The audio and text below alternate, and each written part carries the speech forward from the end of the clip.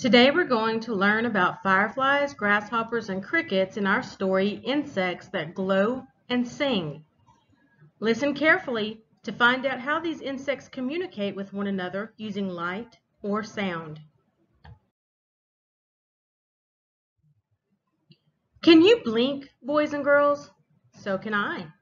Does your abdomen light up when you blink? No? Are you sure? How can you tell? If you're blinking, perhaps you can't see. Turn to your neighbor and ask him or her to watch your abdomen while you blink. Did it glow? No? Well, I'm not really surprised. If humans were able to produce their own light, they might never have invented the electric light bulb. We fireflies have been around long before electricity or even candles. Our light organs, called lanterns, are located in our transparent or see-through abdomens. On fireflies, lanterns are the body part that produces light. When humans first discovered us lighting up the forest, they were amazed by how much light we produced. In ancient China and Japan, people collected us in transparent jars and used us as lanterns to find their way in the dark. What does transparent mean? It means see-through. They named us fireflies, but we are not flies at all, and our light, unlike a fire, is cold. Cold light is the way your ancestors explained our beautiful, magical light. Scientists now know that chemical reactions create light, and they describe this process with a much bigger word. They call it bioluminescence. Can you say that? Bio means living, and lumen means light. I think that's a good name for it, don't you? We are living lights.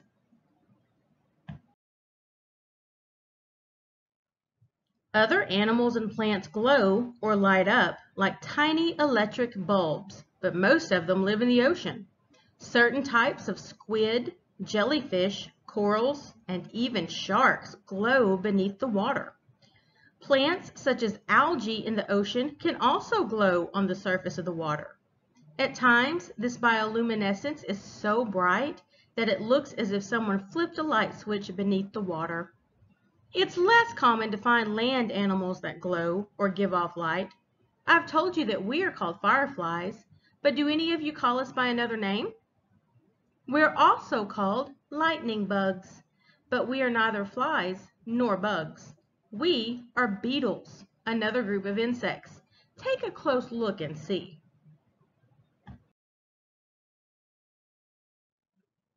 Like all insects, we have three body parts: head, thorax, and abdomen, 6 legs, 2 antennae, an exoskeleton, and, like most insects, 2 pairs of wings.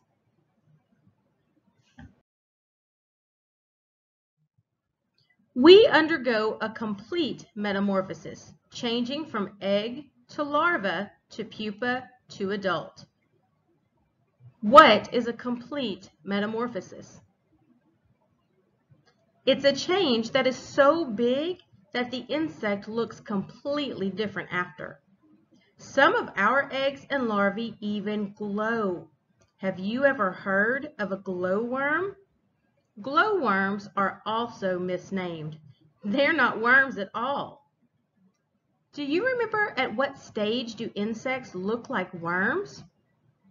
Right, larvae. The larvae of fireflies and other insects are often called glowworms because they live on the ground like worms do, and they glow in the dark.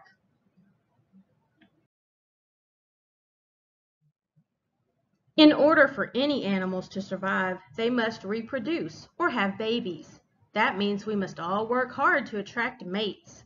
Fireflies glow when they are seeking mates. The males fly through the dark, flashing very specific signals to females who sit patiently and wait for them. Our yellow-greenish light stands out against the night sky as we signal one another with special codes. When a female recognizes a male's code as being from the same species or type, she flashes the same code back to him and the male lands beside her. Have you ever noticed how some fireflies flash close to the ground with one pattern, but others seem to be higher in the air with a different flash pattern at a slightly later time of night? These are males of different species attracting their own females. Watch us next summer and you'll see what I mean.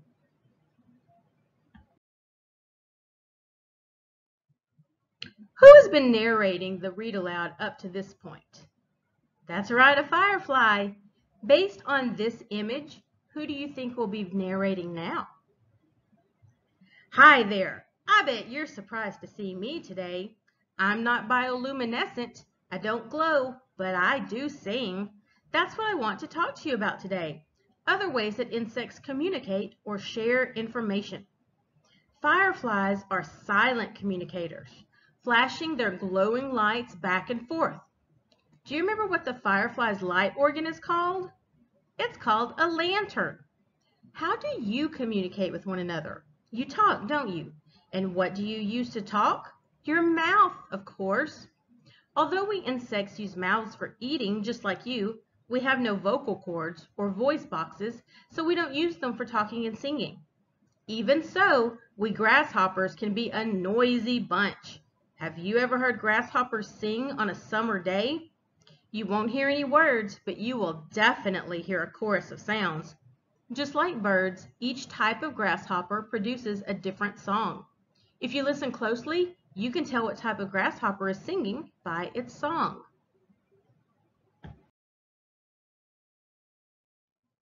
Nearly all grasshoppers have two pairs of wings, but we seldom use them for flying because we spend so much of our lives low to the ground. Male grasshoppers use their wings for communicating with one another.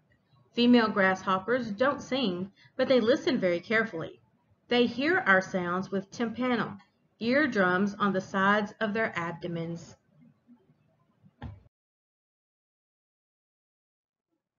Grasshoppers, locusts, and crickets all make sounds by rubbing body parts together, sometimes two wings and sometimes a leg and a wing. To make sounds, I lift my wings and rub the front wings together. The vein, composed of many tiny teeth on the bottom of one wing, rubs against the sharp edge or scraper on the top of the other wing. It's a little like rubbing your fingers along the teeth of a comb. As the two parts rub together, the wings vibrate, moving back and forth rapidly to produce the sounds that you hear. You may be familiar with my cousin, the katydid. Katydids have long antennae just like me.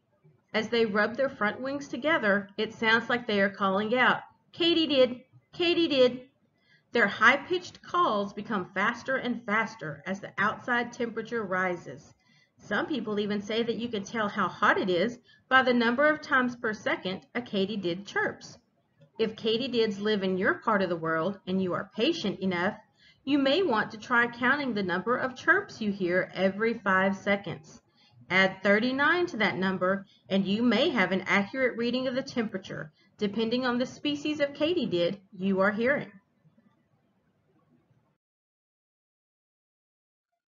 In some Asian countries, in a tradition that has been practiced for thousands of years, male crickets have been kept in cages as singing pets. Do you know where the ears of a cricket are located? You may remember that female grasshoppers hear with special parts on their abdomens, but crickets have ears on their forelegs. The front legs of animals are called forelegs. Both places must seem a little strange to you, since your ears are on the sides of your head. Before I leave today, I want to introduce you to another singing insect. These insects are often mistaken for grasshoppers and crickets because they look a lot like us.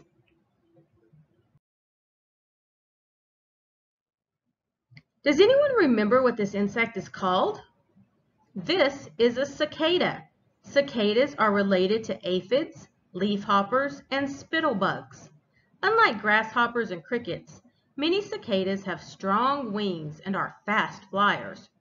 Male cicadas produce incredibly loud songs, but they don't use their legs and wings to make those sounds. Look closely at the abdomen of a cicada. On its underside, close to the thorax, a cicada has a pair of sound-producing organs called tymbals. These ribbed membranes are a little like the skin of a drum. The cicada uses its muscles to vibrate these drum-like organs. Vibrate means to move back and forth very fast. The tymbals pop and click as they move in and out. Their sound is amplified, or made louder, inside the mostly hollow abdomen, acting like a drum and creating a loud buzzing song. The shrill sound of hundreds or thousands of cicadas singing together on a warm summer evening may be very, very loud. Grasshoppers, crickets, and cicadas all use sound to communicate in much the same way that fireflies use their lights. Males attract females for the purpose of mating, making sure that these winged insects will continue to survive. Next time you gather to discuss insects, you'll learn about the largest group of insects on Earth. Can you guess what that might be?